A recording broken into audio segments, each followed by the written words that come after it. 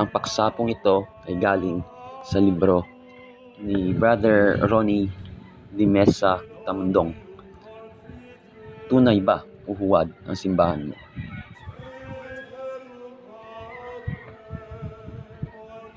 Noong dekada 70, nagsimula ang pagsulpot ng iba't ibang sektang born-again Christian sa Pilipinas. Ito ay mula sa impluensya ng mga dayuhang kanong fundamentalista tulad ng 700 Club, Rex Humbard Ministries, Jimmy Swaggart at iba pa. Napakaraming Katoliko ang naakit sumama sa kanila dahil sa pananakot na mapupunta sila sa impyerno kung hindi sila magiging born again.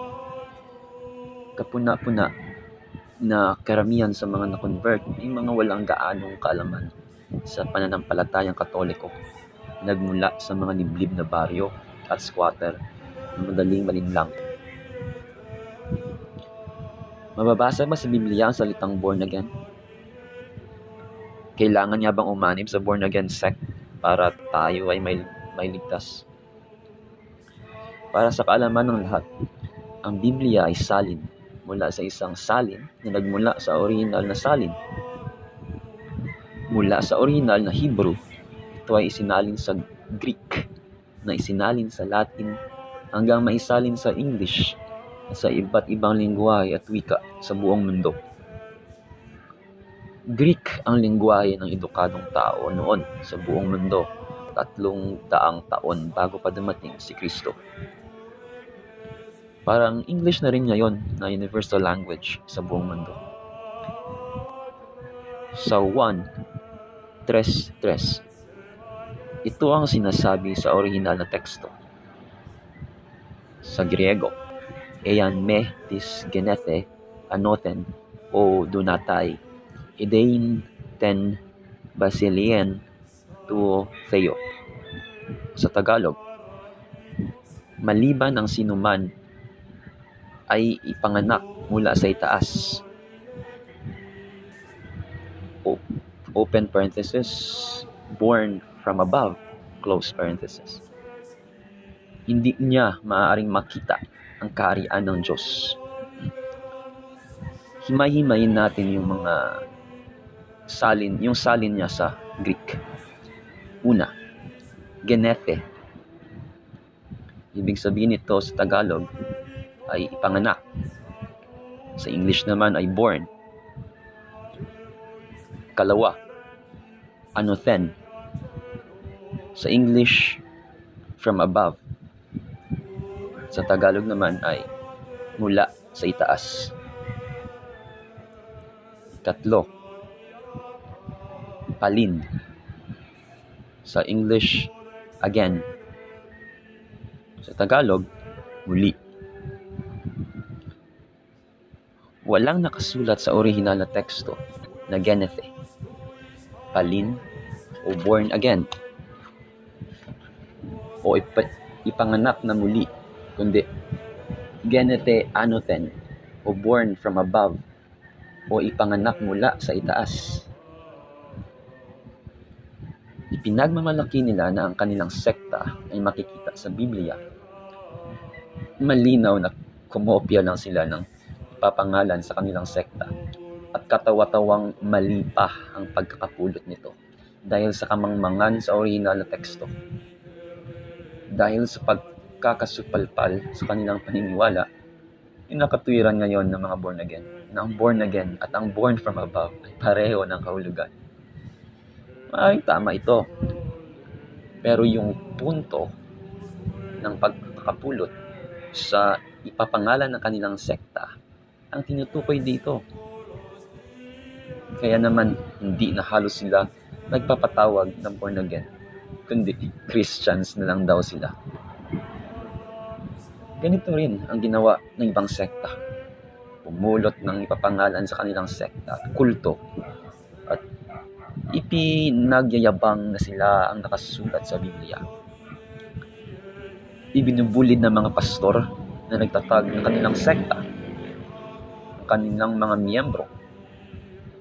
sa kadiliman, sa maling interpretasyon sa salita ng Diyos na kinuha sa mali-maling salin. Corrupted at counterfeit Bibles ang mga ito na nagtataglay ng mga maling salin mula sa orihinal na tekstong hawak ng Katolisismo.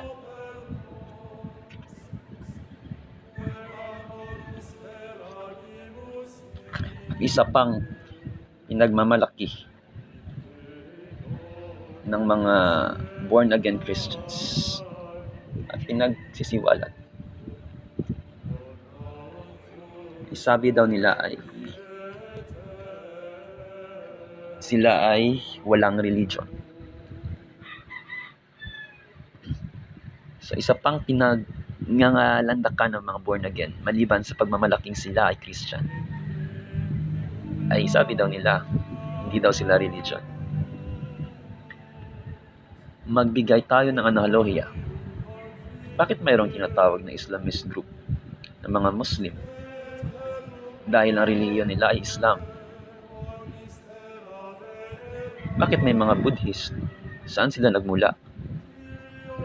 Natural sa Buddhism na isa sa kilalang relihiyon sa mundo. Hindi nga ba ang relihiyon ng mga Jew ay Judaism?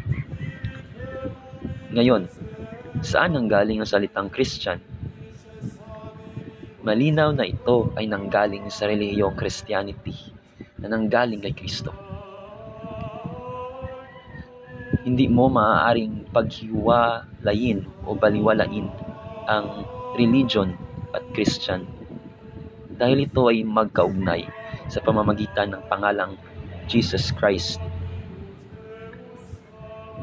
Kapag ang isang born again ay naghahanap ng trabaho, hindi ba sa resume or biodata ay may nakalagay na religion? Ano ang inilalagay ng mga born again sa kanilang resume? Christian? Born again? Personal relation? O walang relihiyon? Ano ang ibig sabihin ng religion ayon sa diksyonaryo? Ayon sa Collins Dictionary, it is a system of belief in the worship of a supernatural power of God. At sa Webster's naman, ay halos ganito rin ang kahulugan. An interest or an activity, organized system of belief, ceremony, and rule to worship God. So, kung hindi sila religion, bakit meron silang system of belief? Sa dinami-rami ng watak-watak na grupong born again, meron silang kanya-kanyang sistema ng paniniwala. Rapture, Bible alone, Trinitarian, oneness, faith alone, once saved, always saved. Diba ang mga yan ay isa ding sistema o system of belief? So, isa silang religion.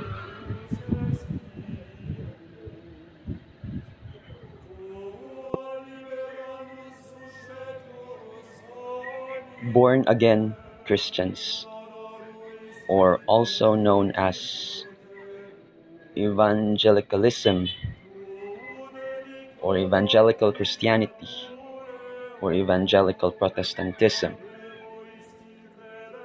It is a worldwide trans-denominational movement within Protestant Christianity that maintains the belief that the essence of the gospel consists of the doctrine of salvation by grace alone, solely through faith in Jesus' atonement. Evangelicals believe in the centrality of the conversion or being quote-unquote born again experience in receiving salvation, in the authority of the Bible as God's revelation to humanity, and in spreading the Christian message. The movement has long had a presence in the Anglosphere before spreading further afield in the 19th, 20th, and early 21st centuries. Its origins are usually traced to 1738, with various theological streams contributing to its foundation, including Pietism, Puritanism, Presbyterianism, and Moravianism. In particular, its bishop, Nikolaus Zinzendorf, in his community at Herrnhut. Preeminently, John Wesley and other early Methodists were at the root of sparking this new movement during the First Great Awakening.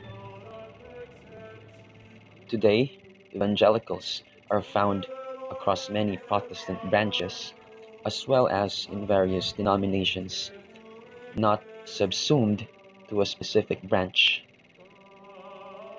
Among leaders and major figures of the evangelical Protestant movement were John Wesley, George Whitefield, Jonathan Edwards, Billy Graham, Bill Bright, Harold Okenga, John Stott, and Martin Lloyd-Jones.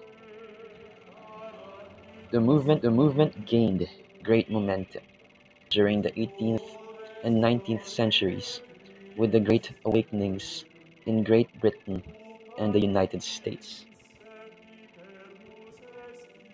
In 2016, there were an estimated 619 million evangelicals in the world, meaning that 1 in 4 Christians would be classified as evangelical. The United States has the largest proportion of evangelicals in the world. American evangelicals are a quarter of that nation's population and the single largest religious group. As a trans-denominational coalition, evangelicals can be found in nearly every Protestant denomination and tradition, particularly within the Reformed, Baptist, Wesleyan,